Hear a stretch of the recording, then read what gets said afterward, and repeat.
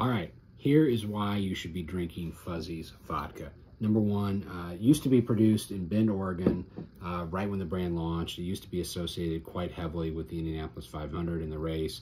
And since then, it's been retooled and relocated.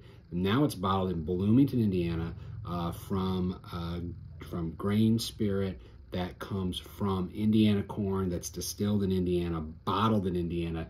So it is about as local of an Indiana vodka as you could possibly get. So you take a Hoosier legend like Fuzzy Zoller and you add everything, soup to nuts, Hoosier, and you get a delicious corn-based, smooth as hell, easy sipping vodka that literally goes with anything. So let's take a taste.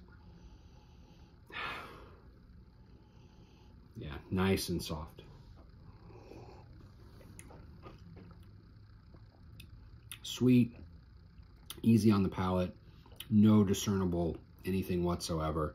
This is just silky, silky smooth vodka that is hand bottled, locally made, and supported by one of golfing and Indiana legends. So check it out. Cheers.